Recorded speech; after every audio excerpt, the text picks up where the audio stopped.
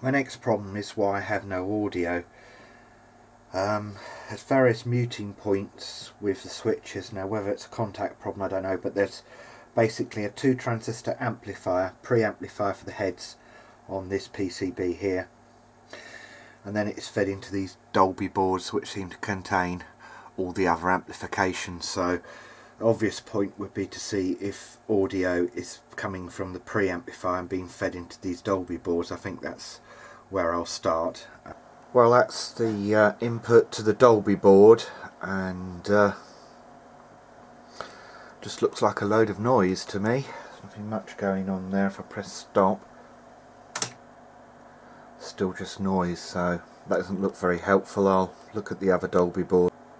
Again, this is the input to the other Dolby board, and it looks very much the same on the other channel, so that's not particularly good. So the fault must be for the 2 Dolby boards, so there is some switching there, so that's the next point to investigate, I guess. Well, I've decided to just put external power into the amplifier board, and if I just look at the decoupling capacitor where the preamp is, I've got 6 volts, so that's a bit mysterious that when the board was in I was actually getting no power, so I'm slightly puzzled by that. So there's obviously not a problem with the capacitor, and just probing here at the power for the microphone line amplifier. There's about 10 volts there, so yeah, that's odd. So why isn't this being powered up while it's in the unit? That is a bit strange. Thought occurred to me because this has been dropped if I've got a broken circuit board, but we'll have a look and see what we can figure out. I think sometimes we all have these grr moments.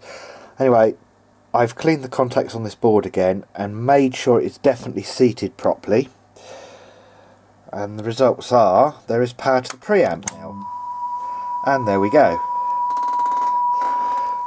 And well, one VU meter's reading. I think it might be only a tone on one channel on this recording, but let's try fast forwarding. Remember whether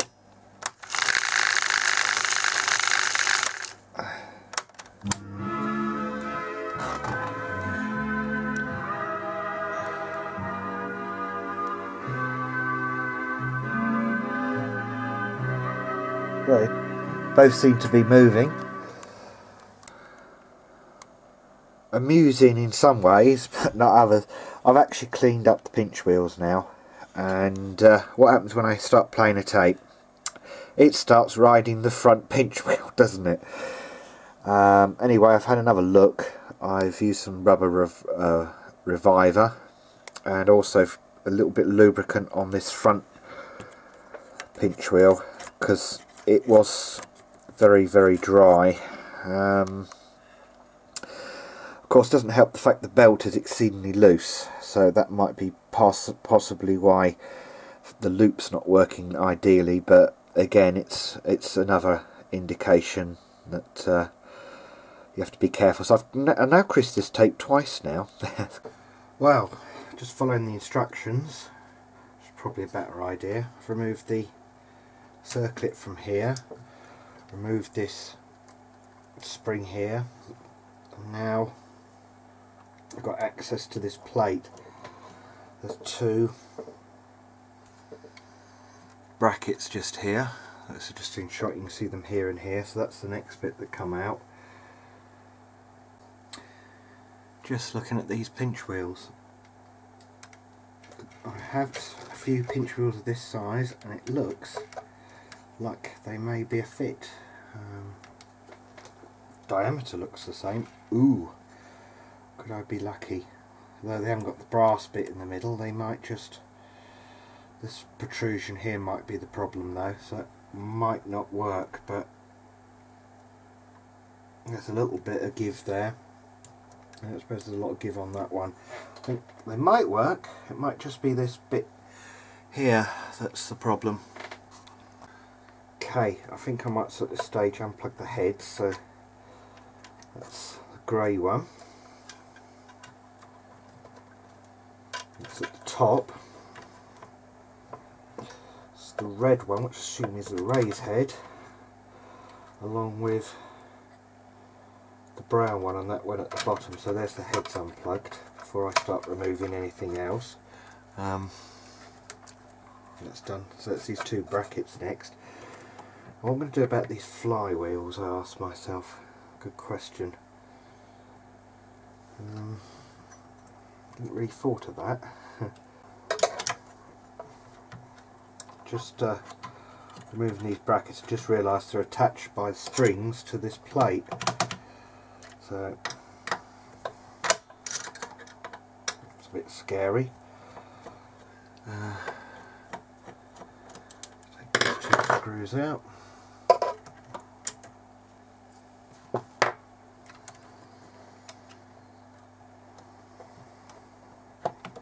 Oh, now it's scary.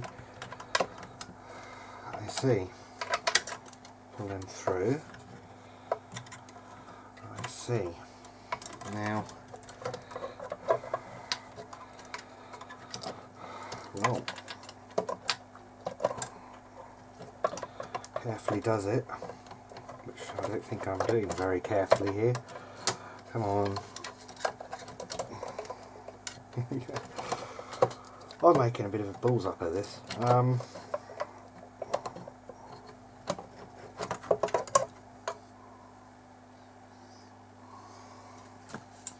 Right, but there's the ball bearings, and oh my goodness, it's like treacle. Blech. So that's not so good. Okay, at least I can see how it comes apart now.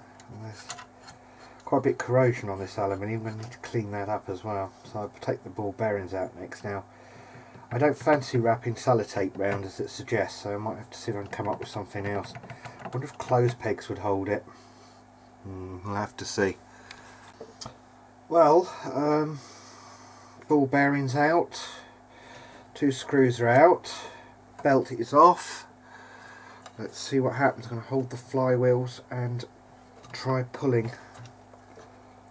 Ah, there's a third one. Look, I've missed it. Fool. Read the instructions. Right. Okay. Okay, let's try again. And now the flywheels. Quite dense. There we go. And the belt, which looks like it's seen better days.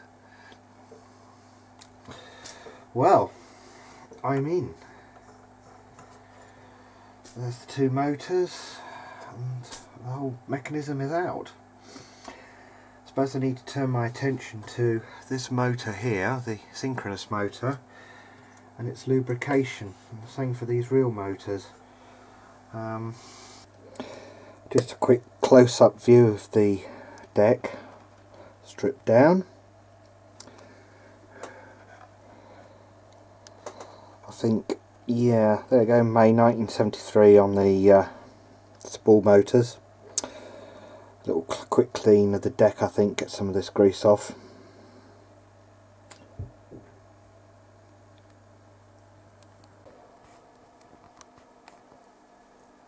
Just looking at the parts here, you can see where the grease has been running.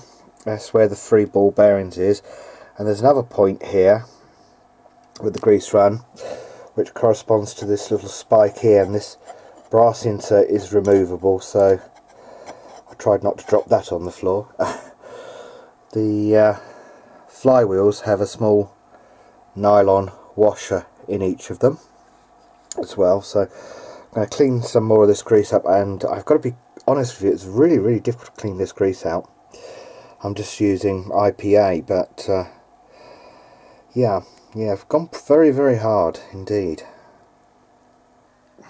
Okay, I'm just in the stage of reassembly now. I've lubricated the capstan bearings, a little bit of plastic lubrication on the nylon supports the back, the other side of the capstan flywheel sits.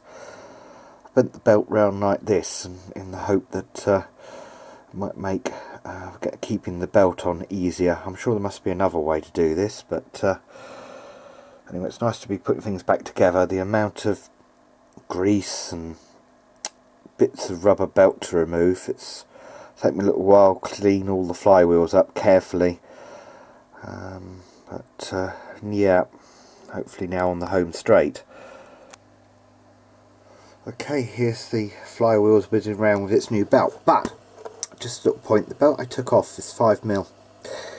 This one is 4.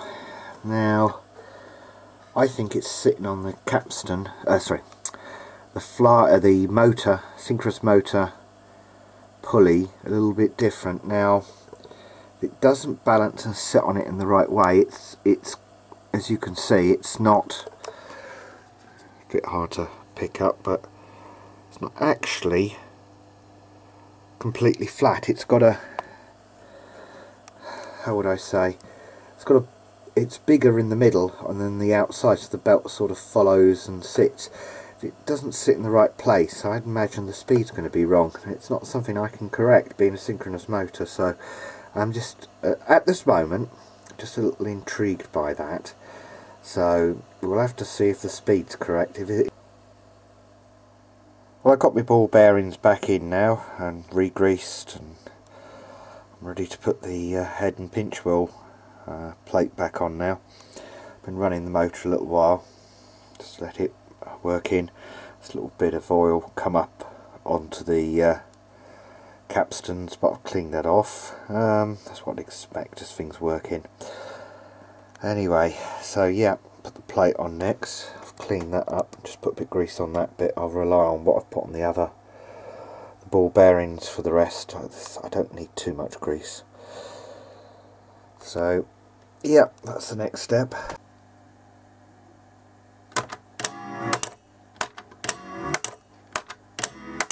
Amazing what a new bit of grease does, isn't it? That is seriously different.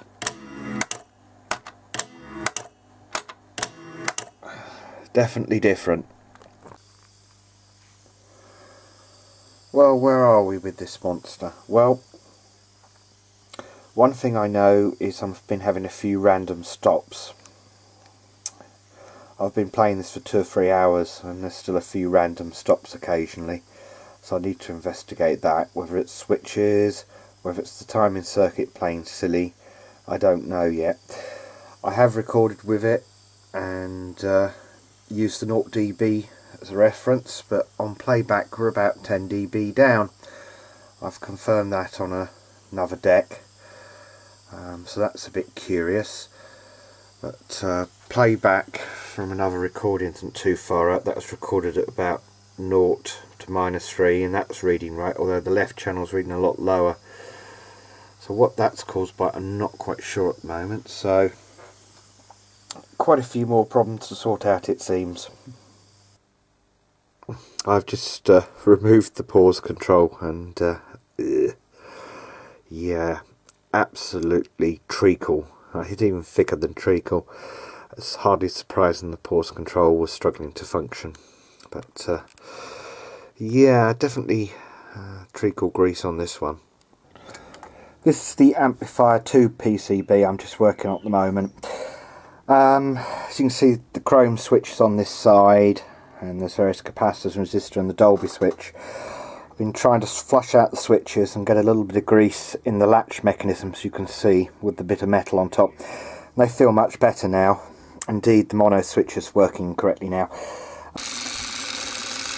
Well, I've got the board back in, and random stopping is still occurring, unfortunately, so I'm just having a look at the moment at the signal from the amplifier for the spools.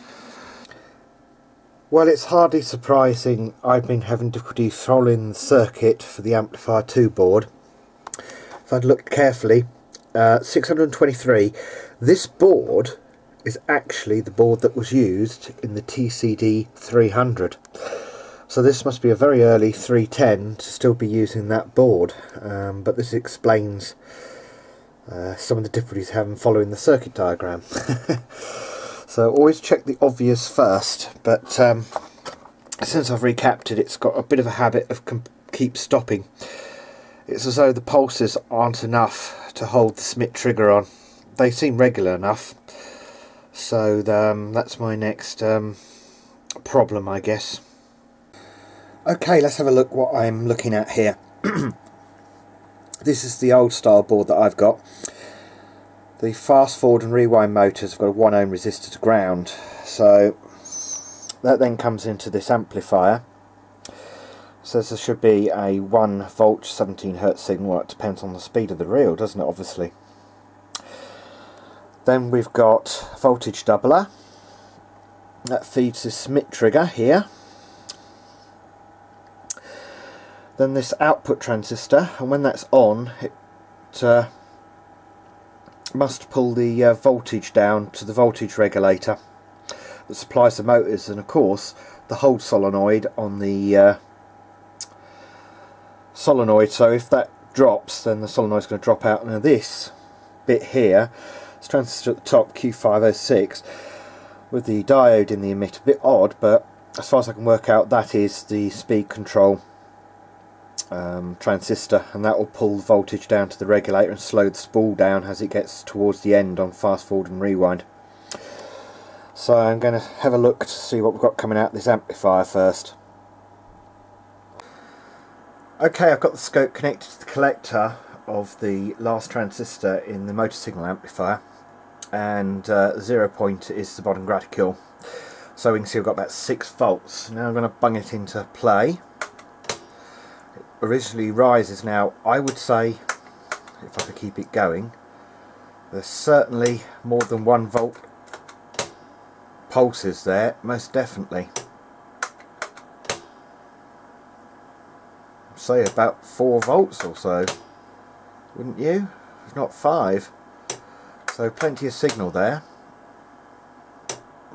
Let's just have a look at the signal with it in fast forward and rewind.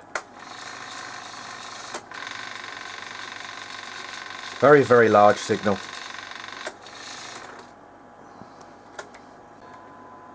Right, I've changed range, we're on 1 volt per division. We're now looking at the smoothing capacitors after the voltage doubler that's at the beginning of the Smith trigger. Now the first transistor of the Smith trigger is sitting at 1.3 volts, so we're going to need at least 1.9 to hold that transistor on. So what I expect to see is a capacitor charging and discharging as the pulses come in.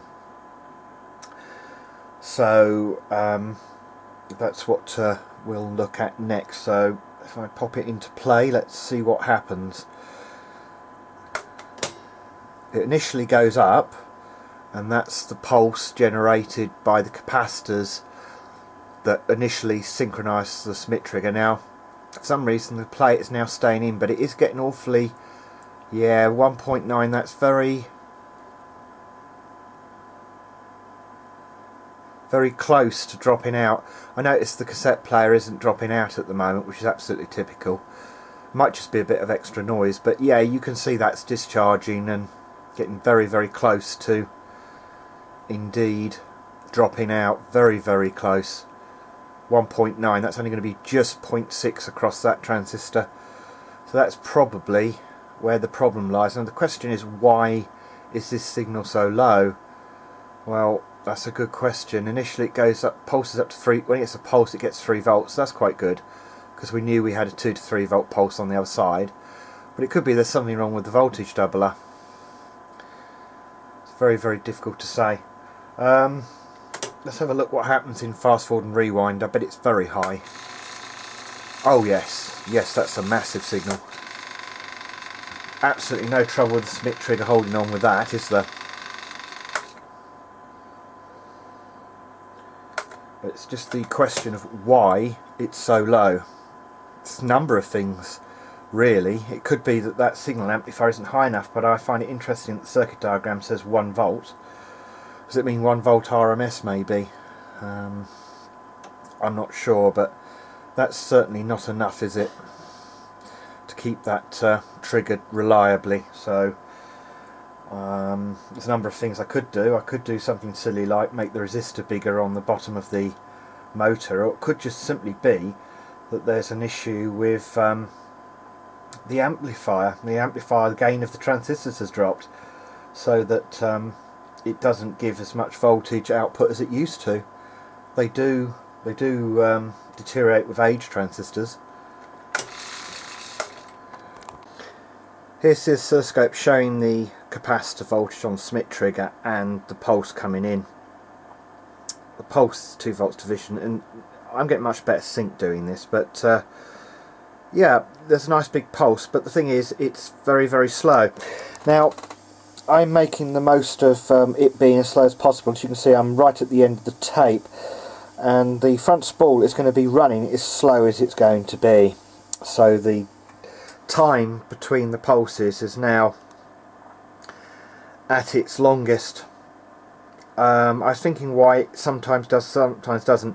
When I came up here the other night, I had the window open, it was cold, and of course the switch on voltage of a transistor gets higher when it's colder, so that might be the explanation of why it was playing up more then. But I just need to look at this amplifier. I've got a few clues in my head. They actually changed the gain in the newer version of this, I noticed on the manual. I'm going to have a look at the circuit and just see if it's possible to increase the gain. It makes you wonder when the motors wear, because this has got some play because the head's worn, that the voltage from the commutator changes. When you get carbon across the track, across the commutator, that the signals are not quite so big. And I'm curious that they've changed the circuit at least once, and they've added a modification on the second circuit, the one that the later circuit in the 310. So I'm now wondering if that's the what's going on there. Okay, after looking at what was done in the newer circuit, the modification, the feedback was changed, which is at 220, and this 3.9k, which is the input resistor. Now if you look at that, there's a very low emitter resistor there, so the input impedance of this must be quite low. So I've hoofed that down from 3.9k to 2.2. This is always going to be a bit of a compromise, I think. You can see it's staying a little bit higher now. It's not fantastic, but it's made an improvement. It might be enough, but the issue would always be that when you go into fast forward and rewind, it's going to charge up so much that it's going to take a while for the auto stop to come into action. Now what they should have done, I feel, is put a Zener diode across that capacitor to limit how far it could charge up. Try and keep the timing a bit more constant. So I might need to look at that, but for now that might be enough just to keep it going. But I definitely need to think about this. I just need it to not keep falling out while I'm testing it. So hopefully that will be enough for now, but perhaps I need to hoik those transistors out and see if they've got low gain.